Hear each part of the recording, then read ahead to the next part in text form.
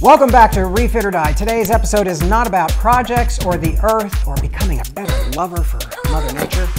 It is about something, though, that is equally important, and it's how are we going to have careers and pull income and thrive going forward into the future, because obviously you need some kind of income to survive in the world. So, and in case you've lived under a rock, let me bring you up to speed on two words, globalization and automation. And those two things have created such a shift in industry that I think it's not too bold to say that the industrial age is coming to an end and we are moving into a new one.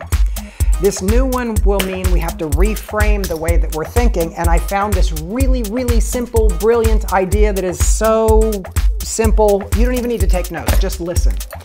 It came from a book called Choose Yourself by author James Altucher, and it's simply called 10 Ideas.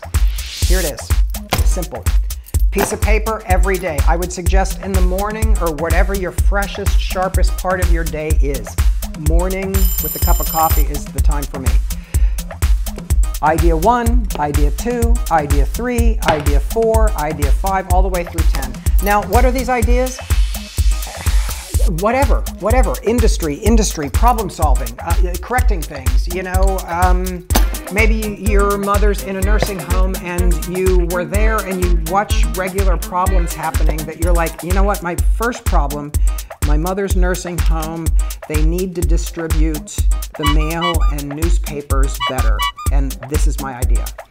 Maybe you have a dog who's old and has some throat thing, and so you can't get a dog collar to work right on your dog. So you design a dog collar for dogs with this throat condition, because there's apparently a lot of them.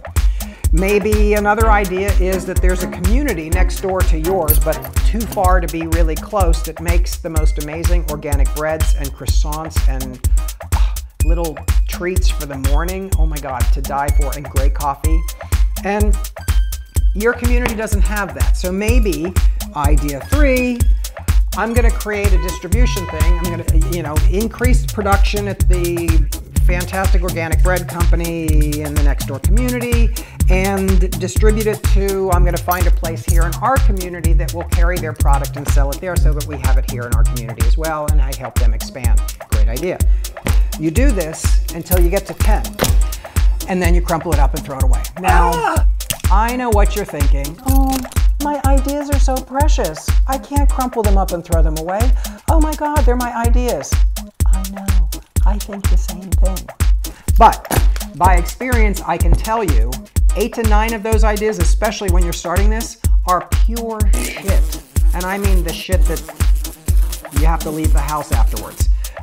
This crumpling it up and throwing it away is the way that you actually clear out all the bad stuff. Because from my own experience, I can promise you another thing. The really good ideas, they come back the next day and the next day. The really good ideas come back to you later in the afternoon when you see something or you read something or someone says something on the news and you say, oh my God, that's exactly what I was thinking. The good ideas will return. The bad ideas, crumple, crumple, crumple, end up in the basket, and you don't get all caught up with all the bad ideas. Refit or die, kids.